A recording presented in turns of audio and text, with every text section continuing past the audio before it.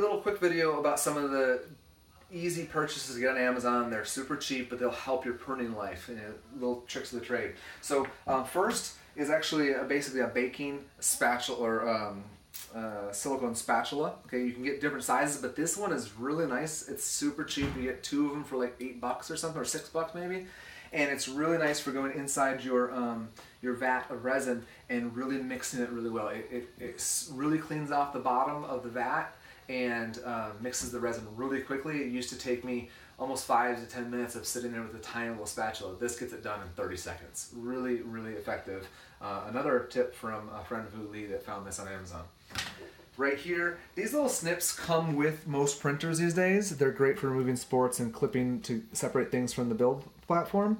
But just make sure you keep them clean, because if you get uncured resin in between, the spring doesn't function anymore. So you can find them on Amazon if you need to, but that's very handy. And then this is recommended to me by David Wayne Honey. It's basically a carpenter's instrument. This is for cleaning off paint off of a roller. Very, very sharp here. Be very careful. Only press away from yourself and never towards another person. But it is very sharp, and it will get prints off of build platform very easily. Again, a fairly inexpensive purchase, and it's probably the most effective, most used instrument I have for removing prints. So between these two, you've got lots of other options out there, but these are some of the things that I highly encourage buying on Amazon.